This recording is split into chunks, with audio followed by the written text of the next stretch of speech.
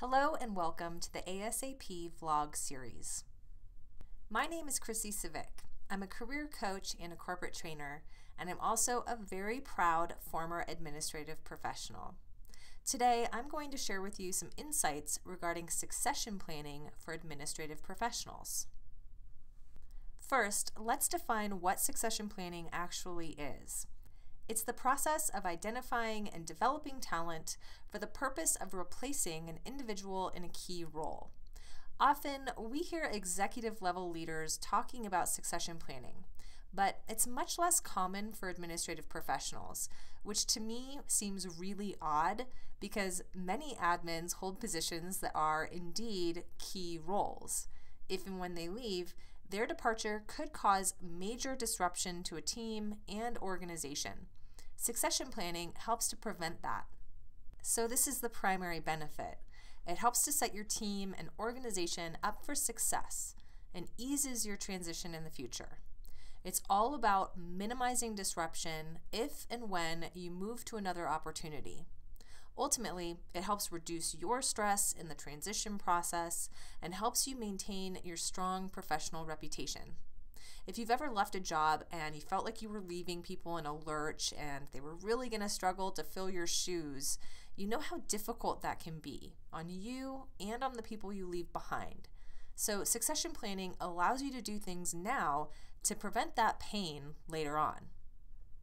I realize that you may be watching this and you might be asking yourself, why should I worry about succession planning?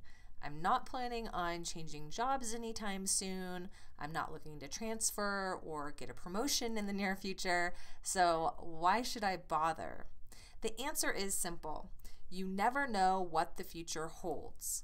Tomorrow, you may be approached with a fantastic opportunity that you're not even aware of today. Your significant other might get transferred to another state and you'll have to find a new job there. You may suddenly decide to take a different career path or go back to school or travel the world. You might get sick and have no other choice but to take some time off of work. You just never know when it may be time to move on. So there are some things you can do now to plan for your future departure, if and when that time comes. And don't worry, these are not things that are going to send up red flags to your boss and suggest that you have one foot out the door. In fact, your boss is probably going to see these things as beneficial. The first thing you can do now is ensure you have a current and accurate job description. Perhaps your role has evolved since your job description was first created, or maybe you never had a complete job description to begin with. That's really common too. Whatever the situation, it's worth spending some time putting together a clear, concrete outline of your duties and responsibilities as they stand today. You may need to continually adjust it if your role is changing frequently. The idea is that should your organization need to replace you in a hurry, you want it to be easy for them to see exactly what you do. Secondly, create an inventory of critical skill sets. While your job description is a list of duties and responsibilities, this is a list of specific skills you believe are necessary to do your job well. You are in the best position to know this. Someone on the outside might have no idea what it takes to successfully complete the tasks on your plate each day.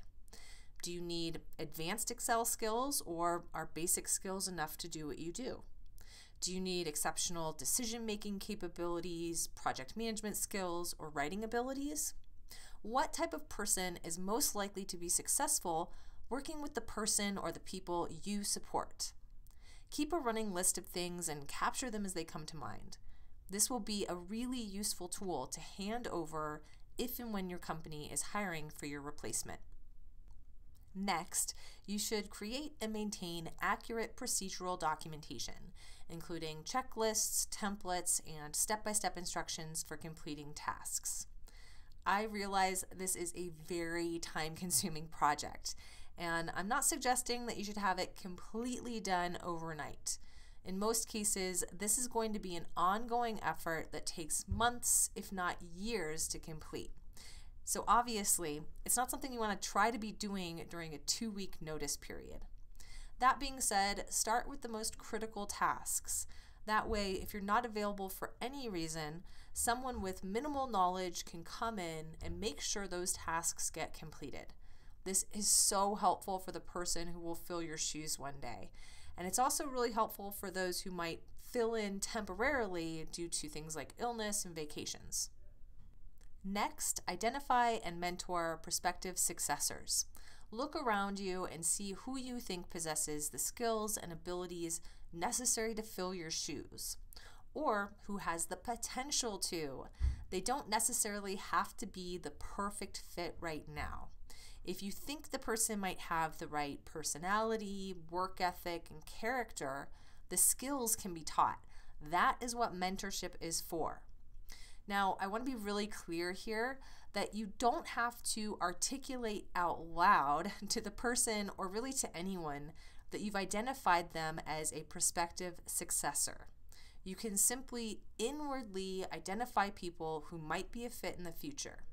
Find out their career aspirations and offer them mentorship that could apply to their next steps, whether that means filling your role in the future or filling another role. Lastly, you may want to consider cross-training some of your current team members on critical tasks. We talked about it earlier that procedures can be really helpful, but there's nothing like hands-on experience. Many organizations encourage cross-training to minimize risk and also just to get more eyes on important things. For example, maybe if you show someone else on your team the process you use for calendar management, they'll be able to offer an improvement that you couldn't see. Cross-training is also helpful for workload management. If you're the only one who knows how to do something, people can't help you when you're overloaded. But if others are already trained, you can call them in for support when needed. Plus, cross-training allows others to experience more professional development and growth on the job, which is a key driver in engagement and job satisfaction. Hopefully you can see that there's no reason not to get started with succession planning today. By implementing these 5 simple steps, you can set yourself, your team, and your organization up for success now and in the future, no matter what happens. Once again, I'm Chrissy Scivicque, presenting on behalf of the American Society of Administrative Professionals. Thank you so much for watching.